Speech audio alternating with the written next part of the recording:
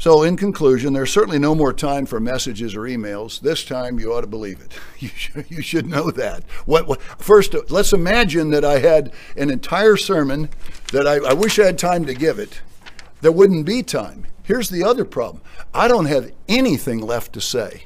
Nothing. So we'd have to wait for me to come up with another message, then deliver it, and then wait for everybody to hear it. And by then, we're probably inside 40 days.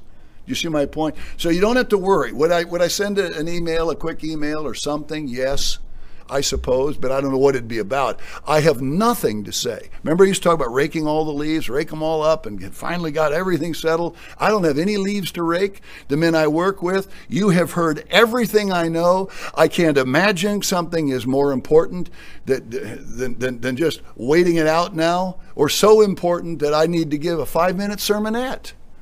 I can't think of anything. But like I say, if I had a whole sermon ready, I'd have no time to give it. I'd have to wait another day or two, and then people would have to hear it. So I just want to say there's certainly no more time for messages or probably emails.